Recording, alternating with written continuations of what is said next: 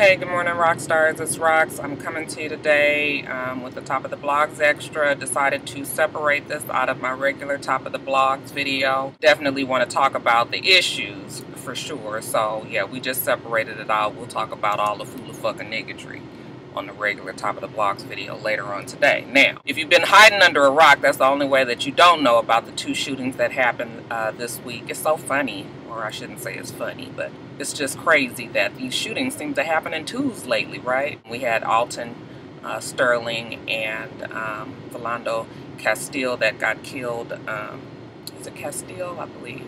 That was killed. You know, not even, I don't even feel like it's been a month yet. It may have been though. And now this week we have the killings by the hands of the police of Keith Scott and Terrence Crutcher. So giving you some background on what happened. First, Terrence Crutcher. He was on the street in Tulsa, Oklahoma. His vehicle, his SUV, had broken down. And evidently he had pulled over, or actually it looked like it had stopped in the middle of the street, and he was trying to work on his vehicle. There was a call supposedly to the police that said there was a man in the middle of the street yelling about his vehicle or something, saying that it was going to blow up, and they wanted the police to check on it. The police did respond. Betty Shelby in particular was the I don't think she was the first responding officer. However, there were 4 officers that was there, and after some sort of exchange between Betty Shelby and Terrence Crutcher, she opted to use lethal force and shot and killed him when his hands were clearly up.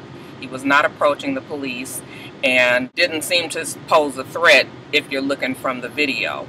Of course, the video from the police footage was released, and people were very upset after they heard the comments of the helicopter from above. I don't know if that was a police helicopter or if that was a news helicopter. However, the gentlemen in the helicopter were commenting on the you know, the suspect, Terrence, calling him, you know, looked like he was a pretty bad dude, okay, and that he needed to be tasered, and you know, maybe he may be on something. Now, this is all from how many hundreds of feet in the air? You're watching this from the helicopter. How is it that you can, you know, come to this conclusion that he is indeed a bad dude?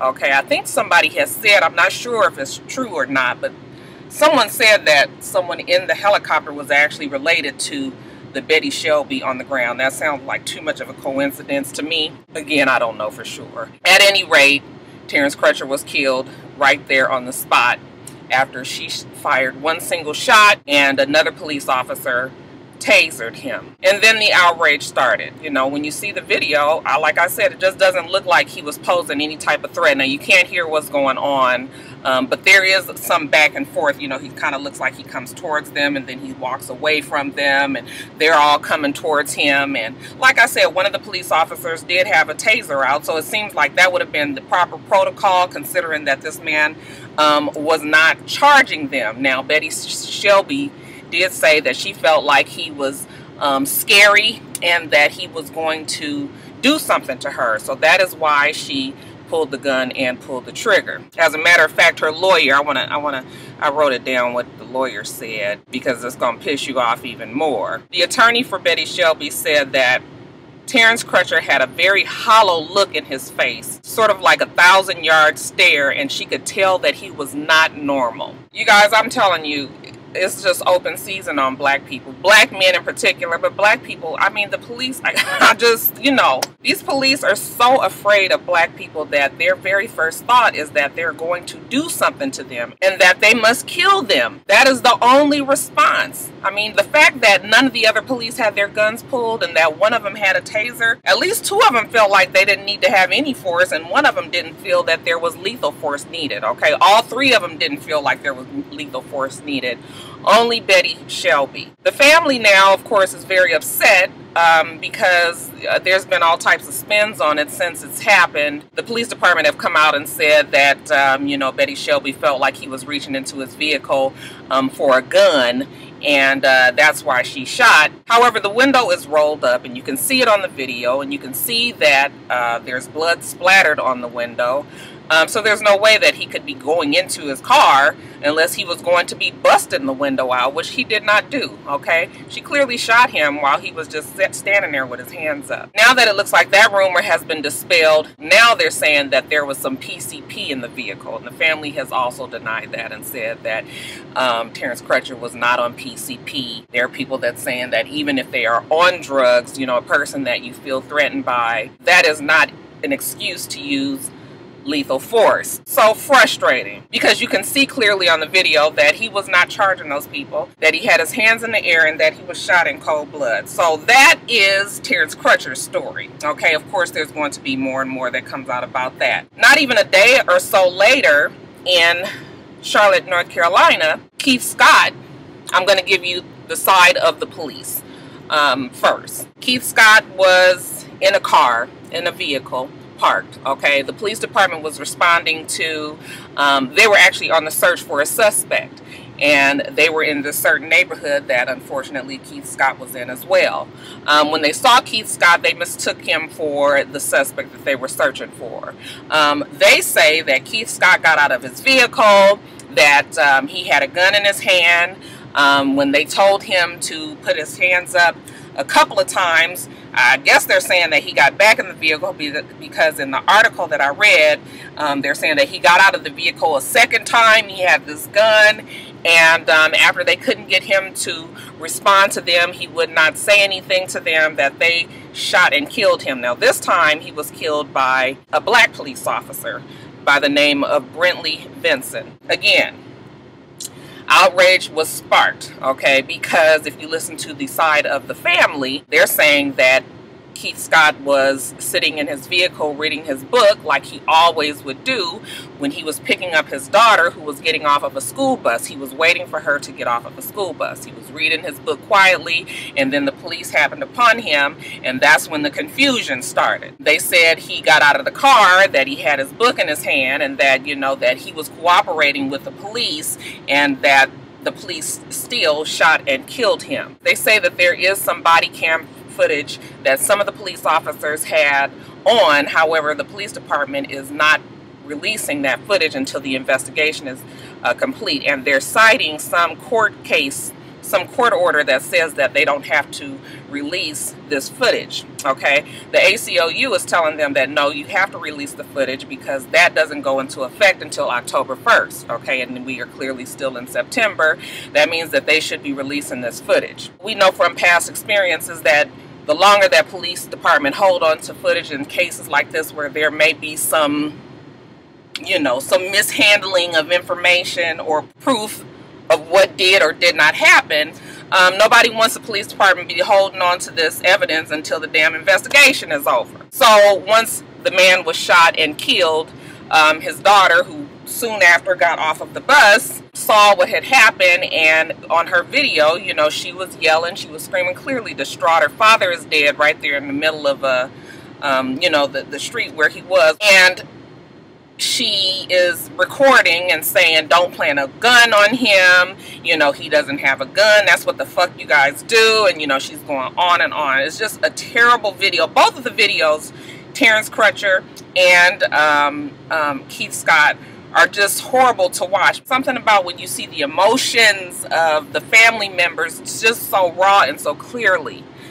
His daughter, the first person of the family to come up upon, you know, the father being dead like that, it's just terrible, and it's unnerving, and it's just frustrating because you don't know what the fuck to do anymore, okay? They tell you to put your hands up, and you do, and that doesn't work, okay? They tell you not to resist the arrest, okay? And you do that, and that doesn't work, okay? They tell you to protest. You do that, and that doesn't change anything. They tell you to pray for the situation. You do that, and that doesn't seem to work. It is so frustrating because there is absolutely seems to be no answer to what exactly is happening to underrepresented communities, black communities in particular, with these police. Okay, so one is a white woman that killed Terrence Crutcher. The second story is a black man that killed Keith Scott. the common denominator here is that they're both police officers, okay? And I think that it is the culture of the police department to jump to certain conclusions and not know how to de-escalate a situation, even in moments when there's no reason to de-escalate. Like, it's not even, it hasn't even grown that big yet, you know? I just, you just don't know what to do, okay? So in Charlotte, North Carolina, these people are pissed. So they are protesting. They are rioting. I woke up this morning to see that someone well, they said that there was a protester that was shot and killed. They later retracted that, and as of I'm doing this video this morning, they're saying that that person was not killed, but the person is on life support. So they're in critical condition, fighting for their lives. They're saying that that person was killed by another civilian and not by the police. But there's confusion, there's chaos, okay? The police have thrown tear gas out on these people. You know, tear gas has the tendency to piss people off and get people even more riled up. And, you know, it is so fucking frustrating, okay? And that's what really pisses you off about the fact that, you know, people have all these reasons why Colin Kaepernick should not be standing up, or should I say taking a kneel when the national anthem is played, because, you know, according to some people, racism doesn't even exist. And even if it does exist, you know, this is not the proper way to do it. Then what the fuck is the proper way? Okay, maybe white people who agree that there's some problems with the police department, maybe they can chime in and tell us how to fix the problem. Because obviously the black people, the way we doing it, you know, we just can't quite figure out what it is that we need to do to stay alive. You know, just driving down the street, having a vehicle that's broken down, waiting in the car, waiting for their child to get off the bus. Just like D.L. Hughley said, and actually it was a model that said it originally, who said that she wished that, you know, there would be so much outrage when black people are killed, that these, you know, I'm not saying all white people, but certain white people feel when Colin Kaepernick doesn't stand up for the national anthem. It was like such a perfect analogy for her to put out there, because here we are right now. Like, this is all happening at the same time. Where is your Jerry Rices now, and all your other black celebrities and athletes in particular, who has so much to say about Colin Kaepernick, you know, doing what he does? Okay, now that we got even 2 more people. And this is just caught on video, you guys. This doesn't mean that it ain't happening in other places, other states, other cities. But here it is in your face again. So now what exactly would you guys like them to do? Okay, it doesn't even seem like Colin Kaepernick's taking a kneel should be that big a deal in the grand scheme of things. Okay, a peaceful protest should be welcomed compared to the shit that's going on, you know, in these communities as people are rioting and trying to protest and just get their voices heard. I honestly don't know what would be what needs to happen. I mean, when you have the president of the United States and people in government saying things like this has to stop, you know, that's actually kind of, that makes you feel, to me, it makes me feel hopeless, because even the fucking president can't change it. You know, it's just like, what?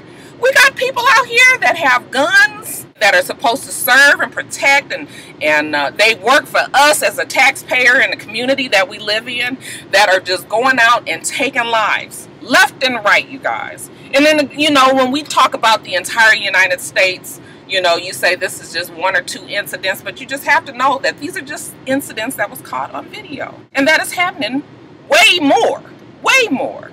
You know, so it's frustrating. It's frustrating for black people.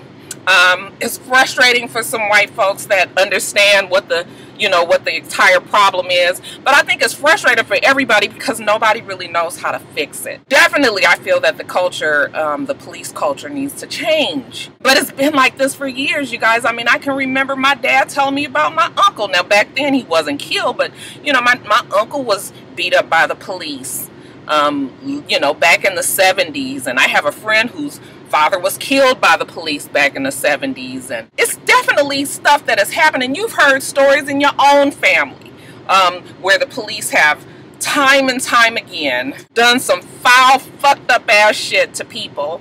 It just now seems like it's gotten to a point where they don't even, you know, they don't even fuck you up no more. They kill you. And yes, it's very frightening for our children, black boys and girls, but boys, of course, in particular, because, like I said, these police officers are afraid of black men. They just have a hard time reconciling in their mind that this person does not intend to do me any harm. Fuck, you got the gun. If I don't have a gun and you pointing it at me, I'm going to, I mean, what do you have to do now? It's almost to the point where you have to fucking lay down and play dead already, so that the police know that, okay, I'm laid out, my hands is here, let me have them out, I'm not moving. You damn near almost can't even breathe. I didn't even read up much about the stories until yesterday, because I just, oh, I tell you, you guys, I get tired of even talking about it on these videos, because it just seems like we talking and we protesting, we doing this and doing that, and the shit ain't changing. So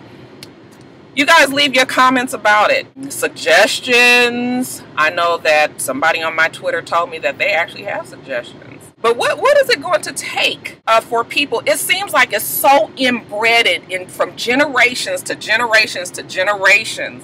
You know, it's so many wrongs that needed to be righted.